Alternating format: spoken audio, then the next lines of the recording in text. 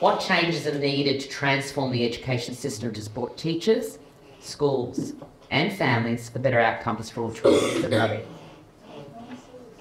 And I'm understanding we are at the Victorian government is rolling out a 5-year reform program with disability inclusion, but there is going to be, and again, without knowing how much intel's in the room of the lived experience, but we need to, just to give a couple of insights very briefly.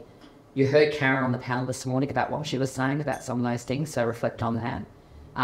But also reflect on the fact as an organisation, the number of requests we get from families about children with complex behaviour, and that is just not now students with disability, that is students in general, little children, or children as young as grade 2, that can't emotionally regulate. And so because of this, their behaviour, then what happens? That triggers then schools feel that the parents need to go and get that looked at by health professionals. And then we've got some representation from consultancy firms here in the room that work with parents and with families around these kids, be it their neurotypical or whatever's going on in their life, trauma, etc. But those children sometimes are asked, some of the parents quite willingly withdraw them from school until the school has the capacity or resources to bring them back. That's not okay, because those kids are out too. But we acknowledge and empathise with the staff and schools that they're in a rock and a hard place because they may not necessarily have the access to the sports resources to do what they need to do. And that, on top of that, is compounding the workforce shortages. And this is why a lot of people are leaving teaching, because they're feeling that they're hamstrung. So we started with initial teacher education, particularly on how to build relationships and to understand that content perhaps isn't the most important thing that you're going to teach children is. And that it's important to realise that you're teaching children content, not just teaching content. So, and when it comes to disability, yes, content is going to be there, but you are working with children, you are working with families, you are working with colleagues.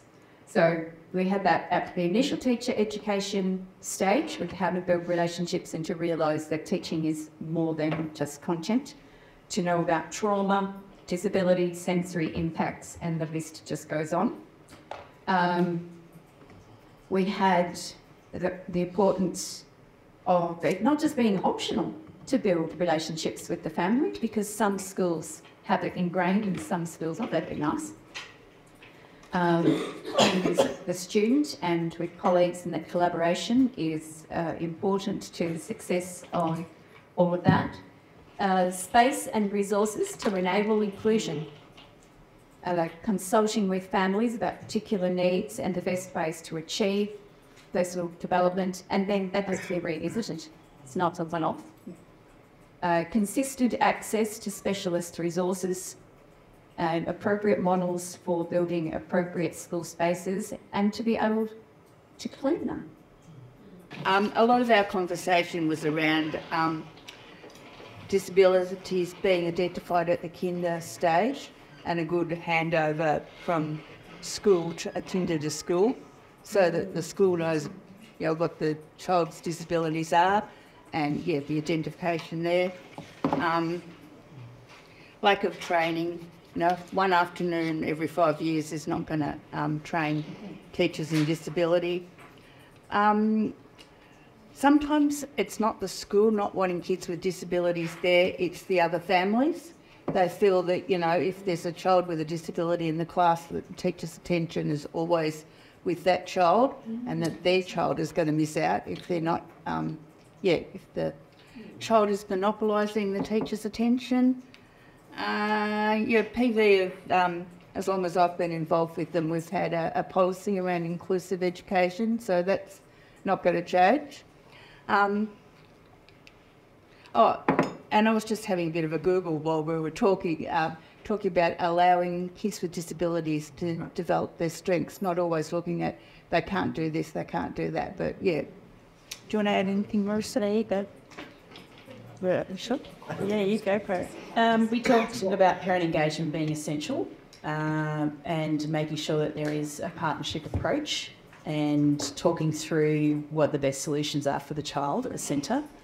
And, of course, initial teacher education and teacher training in understanding children's cognitive abilities and where they need support with their cognitive skills for learning. We also talked about, I guess we discussed a lot about neurodivergent children and the fact that they have different, all children have different needs in terms of their feelings and how feelings are connected to learning, and how some children are more sensitive in, certain environments. So really teachers being aware and having the skills to have that emotional intelligence to be aware of what each child's needs are. And it's a challenge, I know, for teachers to be able to support every single child in the classroom. However, a teacher who knows their children, their students, is able to cater for those needs, but also that parent engagement aspect of tapping into parent knowledge about their child as well, who know them best. So we talked about a few things. One of them was about the possibility of increasing the workforce of SSS, so the student support service team, because they're the ones that can go out into the schools, they can support them and educate them around what it means to make reasonable adjustments for students in classrooms and the yards. And it's really putting in that early intervention and primary prevention approach as well, which is what we really need to be doing, because we don't want to be waiting until things are diabolical and everything's gone wrong and students are being pulled out of the school and kept at home, because that's not fair. They need the education as well. So I think increasing that SSS workforce would be helpful in that way. They would also be able to educate us around trauma and the impacts of all of this work as well. We also talked about a DI, what we could call a DI passport. Once it's been through the process, then it's done. And we don't need to do it again. Yes. That would be great, because there's so much work that's involved in it. My view is that if they have qualified for disability inclusion, then why, when we do a 6-7 review, why are we needing to do that? Because the disability is not going to go away. The disability will probably remain there for a while, and when they go to high school, it's actually going to be worse. Yeah. Because there are so many other things that they've got to experience as they go to high school. We talked a bit about NDIS, so if they qualify for NDIS, why is there even a question about needing to go through the process of DI? Why can't they just be? That's right, why can't it be replicated? And the benefits were around that primary prevention, the early intervention, and greater levels of service, which is what they'll receive if we're able to do these things. And reduction of workload, break people working out. Absolutely. Funding and resources, seems like a very simple answer, but it's the most obvious and potentially one of the most necessary. So funding, we spoke about for individual students, but also for support staff and, all of the resources that we need. Education and support for staff who are working with students is going to be another one of the biggest things. If staff don't know how to approach these situations, how to help these students, and it's just never going to happen. Another one, have conversations. That's the change that needs to happen with everybody who's involved, but I think particularly with the student. When the student is involved, talk with them, not just over them or without them. And those students will quite often know better than anybody else involved what they need and how that can help them best. We're also thinking a little bit about, I very much agree with early intervention being a huge part that needs to come into this, and having strengths-based learning. We know just strengths-based approach works in all aspects of helping people with disability, and so that needs to come into education. There's many things, but I think education support for staff is kind of the largest one that we get coming back to. Our table, you just fall on your table is allowing us to on one of our problems. So we're responders around the students in waiting, funding assessments, and the allocation of resources. The solution is that an interim funding allowance at the prep level until that money comes in. They get back pay, but they need the support and work ahead, so the students not already behind before they start. Students with complex behaviour, a care support team in the interim, and the student and staff who receive the training in support they need to get things back on an even field.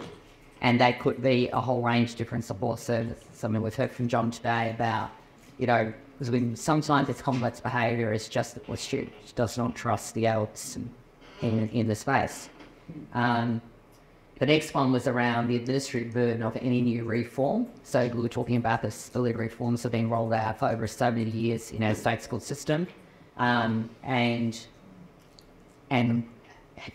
ones that's being reported back just about the student profile, the new process they do, that they're still adding workload to the workforce.